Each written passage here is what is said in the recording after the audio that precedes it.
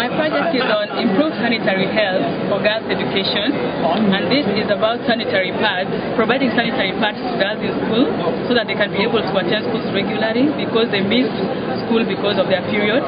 And so we are proposing to give them sanitary pads, and the normal sanitary pads are very expensive and largely unaffordable to the rural community at $2 a month.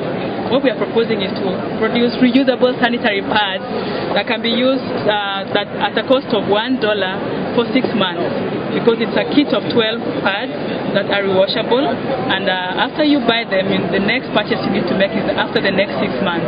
With this, we'll be giving training also to the girls on sexual maturation for them to understand their bodies and be comfortable with who they are and understand that menstruation is a natural practice that should not be feared, and how to manage themselves. And how do you think this will affect girls' education in Kenya?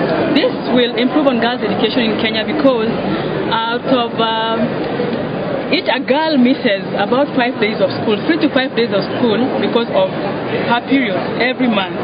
Now, if you're able to take care of that, then a girl can attend school every month for the 5 days that she misses. You must understand that she could miss periods even at the time, she could miss classes even at the time when there is an exam. So that impacts negatively on our educational performance. So if we are able to address these problems, girls can go to school on all the days and be able to compete on a better level with the boys in school. And we believe that this will lead to better transition rates from primary to secondary and from secondary to university, and will help girls to be more visible in all sectors.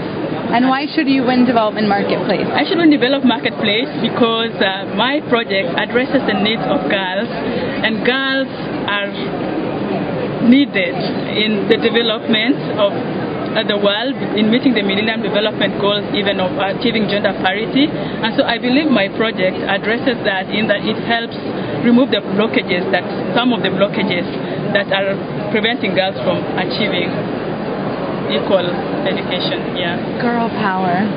Thank you so much. Thank you. Good luck. Thank you.